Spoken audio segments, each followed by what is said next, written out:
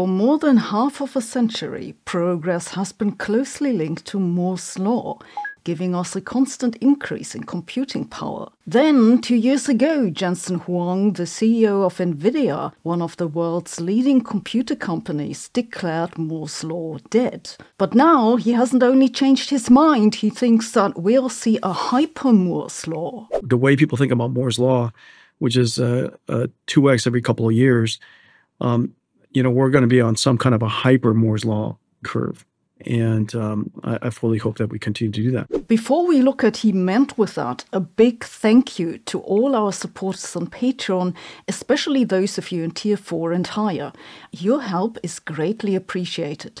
And you too can help us on Patreon or by joining this channel right here on YouTube. Right, so now about Moore's law. It's been with us since 1965, when Gordon Moore, one of the brains behind Intel, noticed that the number of transistors on a microchip was doubling roughly every 2 years at a minimal increase of cost. Moore's law has largely held true until a few years ago, which was when Huang declared Moore's law dead. This is primarily because transistor sizes are hitting physical limits.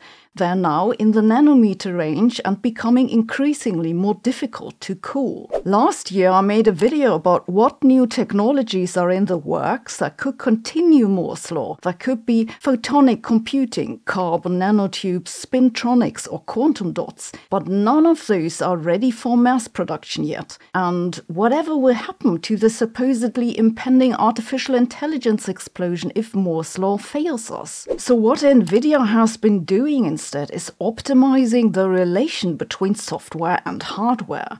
Huang calls this co-design. The first example of this was the distinction between CPU, that are the general processing units of a computer, and GPU, the graphics processing units, especially designed for, well, graphics. Nvidia now also has GPUs that are especially designed for matrix operations, that are used a lot in the training of neural networks, that are used for the currently most common type of artificial intelligence. These GPUs have extra logical circuits called tensor cores.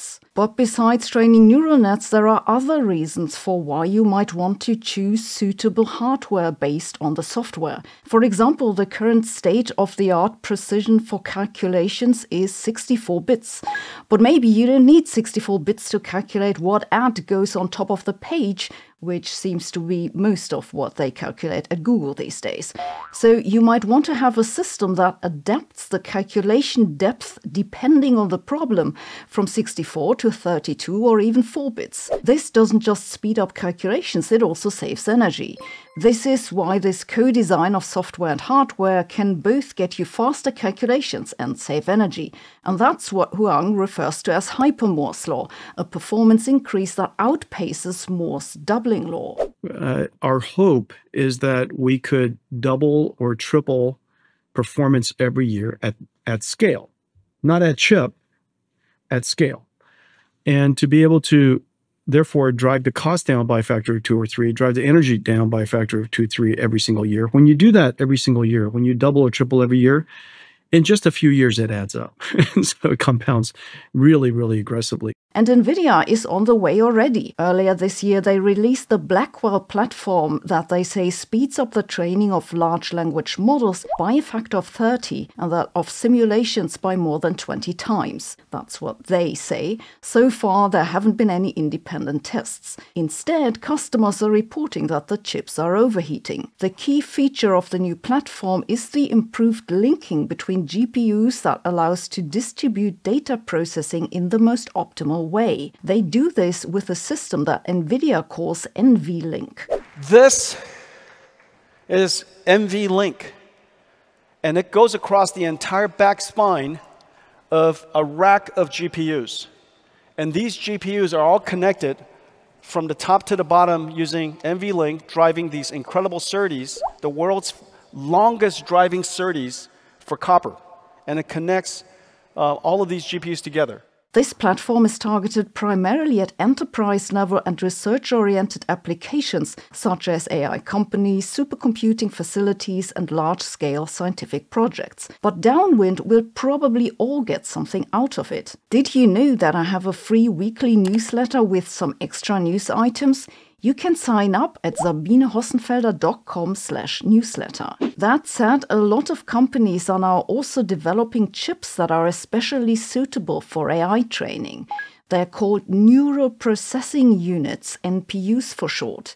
Interestingly enough, this is something which Nvidia is not doing, but big companies like Intel, AMS and Samsung are banking on NPUs, and some dedicated startups are working on that too. These NPUs could become one of the main rivals to Nvidia. By the way, when I said that Moore's law kept the production cost roughly stable despite increases in computing power, that's the production cost after development. The necessary investments into research and development have increased by roughly a factor 20 since the 1960s. And that's one of the examples of how we have to make more and more effort in research that I just talked about the other day. And when Nvidia is done with that co-design, maybe someone can go and figure out how to get my phone to communicate with the printer. That'd be great. To me, science is more than a profession. It's a way to understand the world and to solve problems.